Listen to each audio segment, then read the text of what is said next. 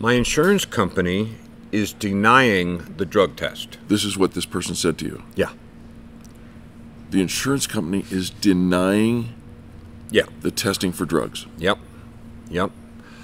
Let that sink in, folks.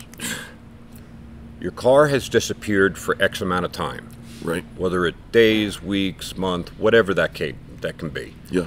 We know that we do not know what was done in that vehicle, with that vehicle, what other crimes might have been done while using that vehicle. Because generally speaking, somebody will steal a car and they'll also steal plates from a different car. So now we have stolen plates on a stolen car. If they go commit another crime, which happens all the time, every day. Yes, the business may have, or the home or ring or whatever, you may have evidence of the vehicle and the license plate that they're not going to match. They're not going to match. So this could be involved in a crime, could be involved in a chase, could be involved in anything. The fact of the matter is we don't know. We don't know what was done inside the vehicle. You know, whether it be drugs or living in it or, you know, we just don't even know.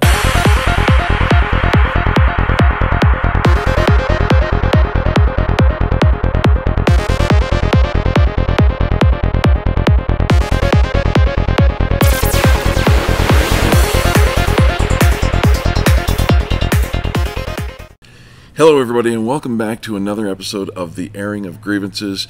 My name is Reamer. This is Robert Grieve, and we are so thankful that you are with us today. We've got a really important message for you today, but before we get to that, if you're one of our old-time family, you like to hang out with us, you give us little comments in the section. We thank you for the comments. Man, last couple of videos, we've had a lot of comments. Yeah, it's been lots of fun. And if you're watching this for the very first time and you see something that you like, we say first, thank you. Give us the thumbs up. All of y'all. All y'all. We're from Colorado. We don't do that very well. Give us the thumbs up. That tells YouTube that this is the content that you appreciate watching, and it helps them share it out with others. And over the last 2 videos that we've been doing, that's working. Thank you. Thank you so very much. We appreciate that. Secondarily, if you haven't subscribed, what are you waiting for? It's free, and we've got lots of great content for you. And again, these videos are connected and designed for the consumer. We have lots of industry friends as well who are watching and engaging with us. And incredibly supportive. Very supportive. Thank you. But these messages really are intended for the consumer. And like I said, we've got a great one. I say great, it's just super important. And so stick around, watch it to the end, because we always have nuggets of wisdom that happen at the end of these videos as well. And Rob, I just want to say thanks again for being here. Happy Saturday to you. Happy Saturday to you, my dear friends. Yeah. Thank you so much for tuning in and supporting us. We appreciate it. You betcha. All right, so Rob, we're going to frame this up here. And I think it's important to say that the story that we're about to present is someone else's story who saw one of our videos and reached out to you, right? Yep. When we say that we're willing to help, we really are. Yeah, I'm deep in it too. Yeah, you are. All right, so set the stage for us. Where are we going with this today? Okay, well, we're going to talk about theft and recoveries, which is a very big subject here in Colorado, as we're #1 in the nation for stolen and recovered vehicles. Certainly stolen cars. Definitely stolen cars. Yeah. I'm not sure about the recovered part. But well, we posted a blog almost 2 years ago now that talked about if your car is stolen and recovered, don't get in immediately. And that's interesting enough, but to find out why we say don't get in, we also posted another video. I'll put a link to it right here, and also down in the description box, that talks about why we say don't get in a stolen and recovered vehicle until you do one thing. And that one thing is? Drug test a vehicle. Before we wrote that blog 2 years ago, I didn't know that drug testing a vehicle was even a thing. Mm-hmm. But we've discovered that it is not only a thing, but it is a big and very important thing.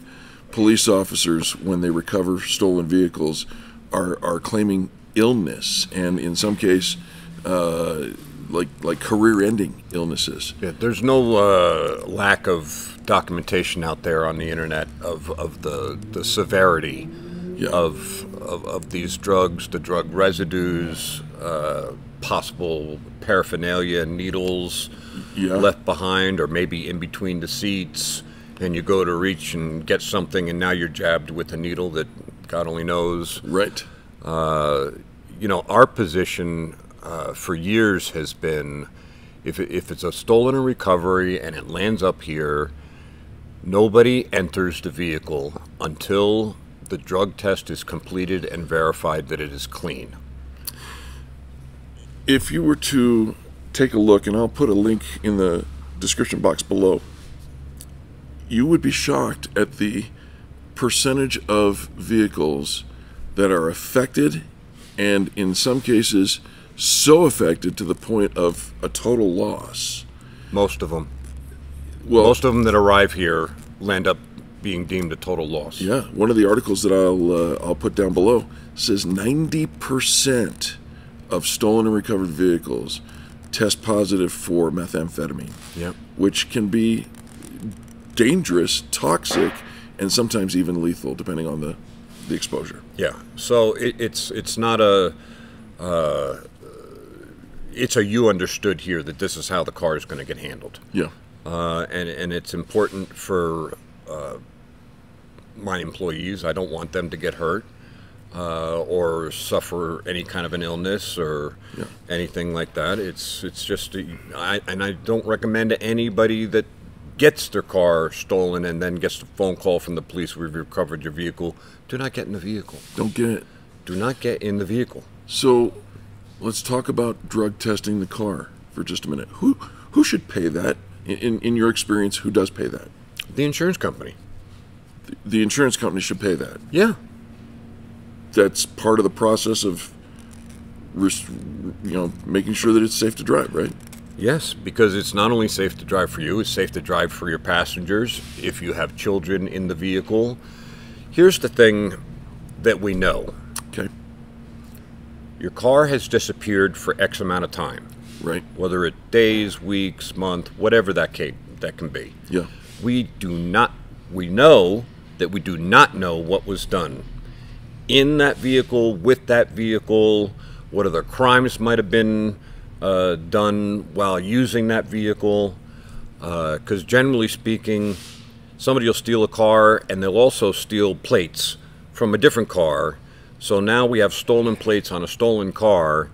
If they go commit another crime, which happens all the time, every day.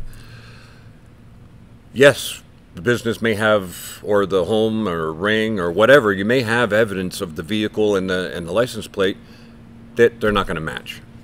They're not going to match. So this could be involved in a crime, could be involved in a chase, could be involved in anything.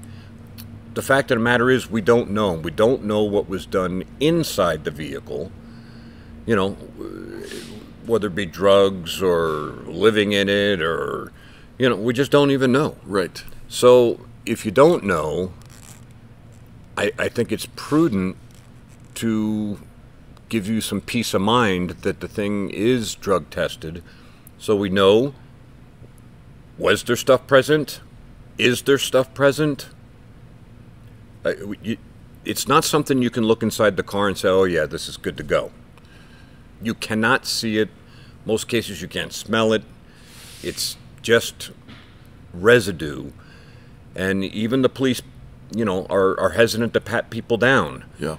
Just because if you're hitting the pockets and fentanyl, a powdered substance or something comes out and gets on you, it could make you very, very sick. Yeah, we've got lots of resources, and again, you can look at the description box. I'll also be updating our article from 2 years ago to reflect even more information that has come in the last couple of years about these chemical residues. And like you said, you can't see it in many cases. You may not know it's there, but if you accidentally touch it and it absorbs into your skin, you've got a very, very real issue. It could be. Yeah. It could be. Yeah. So it is a thing. Yes. I'm not making this up. No. There's tons of articles about it. I've been cited in a couple of articles about it. Yep. And it's enough of a problem that Colorado has made regulations as to who can do the drug testing, who can remediate if it's not above certain levels, that it has to be re-drug tested after it's been remediated. Yep. To make sure that it is below any particular levels. And they have standards. They have levels. Yep. That they also have standards to. It's a long read. Yeah. To read these regulations, and we have so you have to be registered with Colorado in order to be somebody to do the testing. Okay. And there's chain of custody regulations, everything. Yeah. Like they swab goes in a thing. They have to draw a little picture of where that swab came from, label it. This is and evidence then, in a court of law. Yeah, this is big stuff. Yeah. And the fact of the matter is, most cars that come through my building, Yes. that are stolen recoveries, I've only seen one that was at a level that it could be cleaned. Okay. All the others Were deemed a total loss. Yeah. They're deemed a total loss because I don't know why you would even take the risk. Sure. I don't even know why you would take the risk. And apparently many of the insurance companies agree with you. Yeah, because it's their liability too. Right. Whether they believe that's the case or not. Which brings I mean, us... they need to be prudent. Yes. And we know that this is a problem. Everybody knows this is a problem. Yeah. That brings us to today's story. Yeah. So I can't even call them my guest because we don't have their car. Right. They called because they saw our video that we did last year, I think it was, and read a bunch of articles, and they said, I need help. I'm like, perfect, how can I help you? Sure. My insurance company is denying the drug test. This is what this person said to you. Yeah. The insurance company is denying Yeah. the testing for drugs. Yep. Let that sink in, folks. I'm like, yeah, this should be a no-brainer. Right? No, we're 3 levels up as far as supervisors and so on and so forth, and they all are keeping the same opinion that they're not going to cover it. It strikes me as beyond absurd. Mm-hmm. And because this is not our guest, and because this is an ongoing discussion, we're not going to name the parties involved. But I can tell you this. For me, it boils down to this, and I wrote this down so that I wouldn't forget. When it comes to safety, what role does or should the insurance company play in protecting their insureds? And your answer was mind-blowing, but accurate. Every role within their power. Yeah. Right? They need to keep you safe. That's the point of having insurance. Right. And, so my first thing, I asked is, did they put it in writing?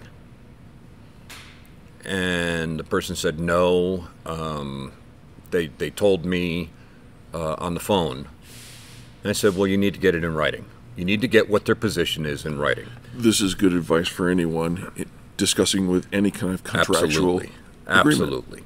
So, blankety blank insurance does not authorize drug testing. We do authorize an ozone treatment and white glove cleaning.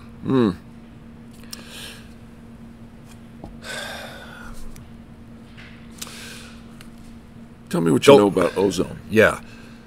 Don't fall for these things.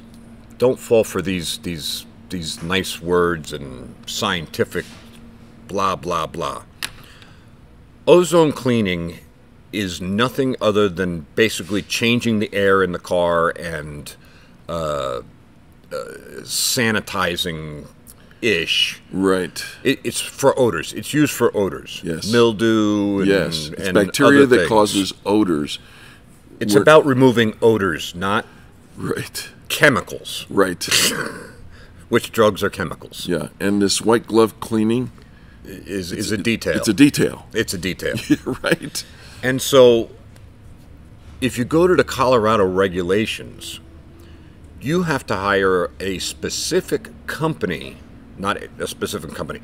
You have to hire a company that is certified right. and registered within Colorado yes. to perform this remediation. Right. Not a detail. Yeah, these guys wear hazmat suits on a daily. Yeah, right. It's not a detail. Right. And the ozone, it means nothing. It sounds cool, and it sounds like, oh, well, that's probably what I'm going to need. Yeah. It does nothing to counteract drugs. Toxic chemicals. It does not. All right. And so, they authorize this ozone treatment and white glove cleaning. That goes against Colorado regulations. Colorado regulations say you have to clean it a certain way with certain types of products. You have to dispose of it in a certain way. But first you have to discover if there's something necessary to be remediated. Yeah. Right? Yeah. And so, they're going to authorize the ozone treatment and the white glove cleaning. Why? It reminds me of the word assume. Yeah. Because they won't drug test it first, because how would you know if it's effective or not unless you've got a baseline? The baseline should say there's presence or there's no presence.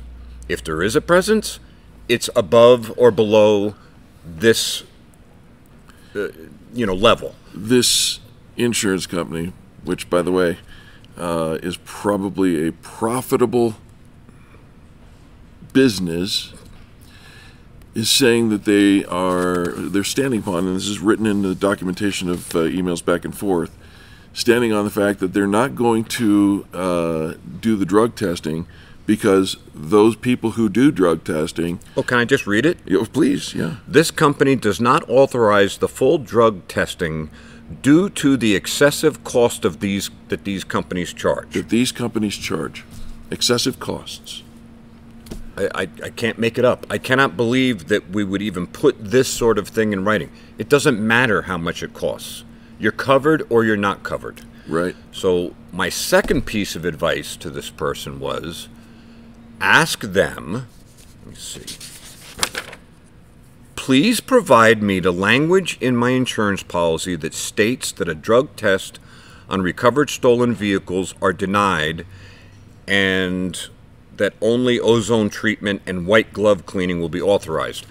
Show me in my policy, my contract with you. The contract. What your basis of denying this is. Well, we haven't gotten that yet either. Well, we've got a bunch of runaround. Yeah. Right? Yeah. And the one thing they did say is it's our policy. It's our policy. Not to. But if you go back to that other video that we did talking about the hidden limits, yep. This may be one of those hidden limits, except for what good is it if you don't know?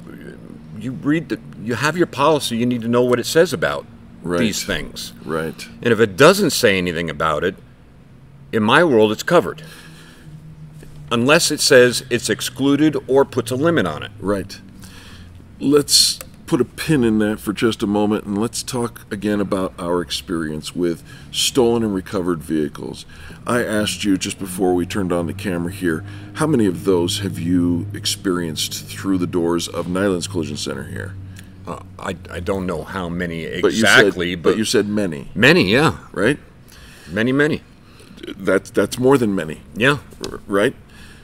In that experience, has it been your experience, with the one exception, that the insurers involved, and many of them are on different sides of the lists that we create, both great insurers and not so great insurers, but they've all paid, with the exception of the one?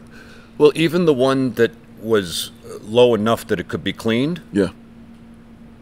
Hello, we know what it was.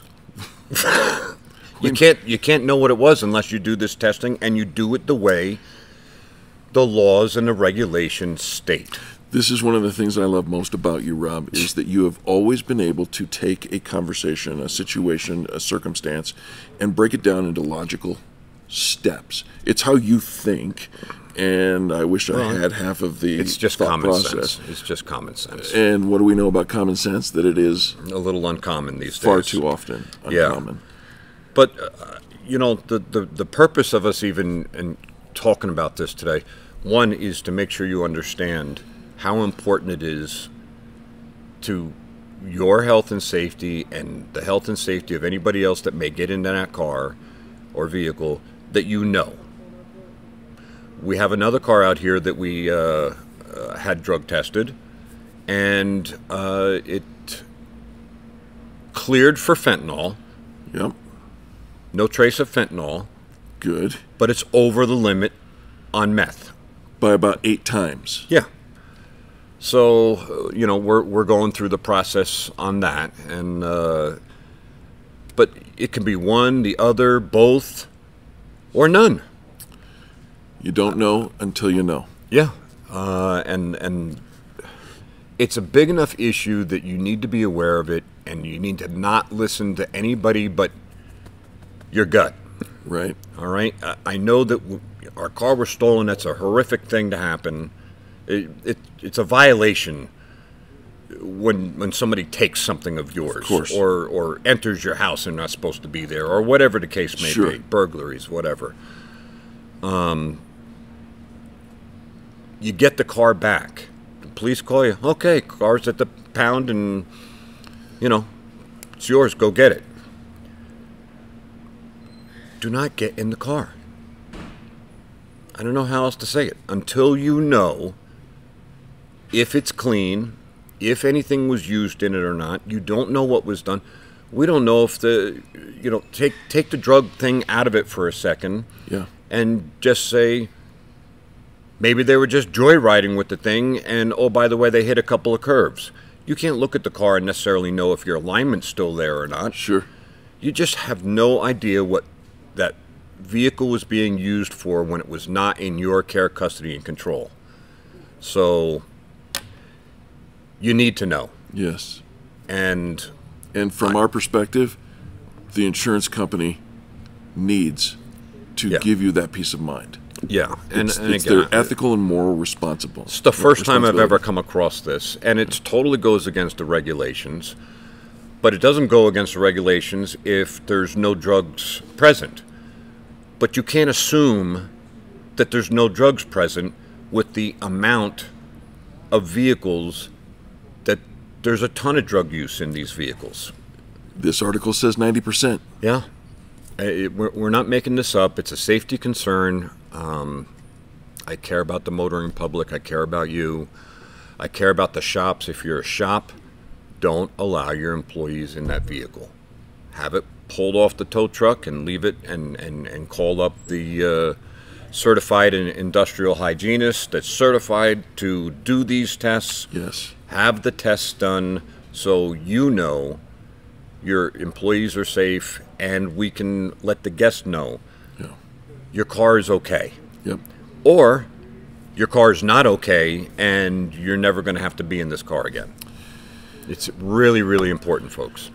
If you have questions about this, whether you're on the industry side and the stuff that you need to know about it, or you're a consumer and God forbid you know somebody or you yourself have been the victim of such a crime, listen, here's our phone number, all right? And you can reach out to us any time. And if we're not able to answer your questions directly, we are certainly able to point you in the direction of those who can. Yeah, we have lots of resources, and we're, you know, this thing is far from over. This is not going to turn out well for this insurance company. We have lots of I've made phone calls to several different types of people that do types of things, and they are sitting in the background ready for when I say, okay, enough's enough. And we're going to get this person taken care of. Yeah. It's just too important not to. We agree. So, Rob, thank you for your time. Thank you for your expertise and for your advice. And again, if you have any questions, don't hesitate to reach out to us at the phone number. You can go check out the blog article that is going to be updated. It'll be updated the week after this airs, but check it out so that you can see where we're going and what we're doing with it. And we appreciate you so much for taking the time to watch all the way to the end. And hey, happy Saturday. According to the calendar, tomorrow, as of the viewing of this video, is Easter. And so we wish you happy Easter. Happy Easter. God bless you, and we'll see you next week. Hope you have an amazing week.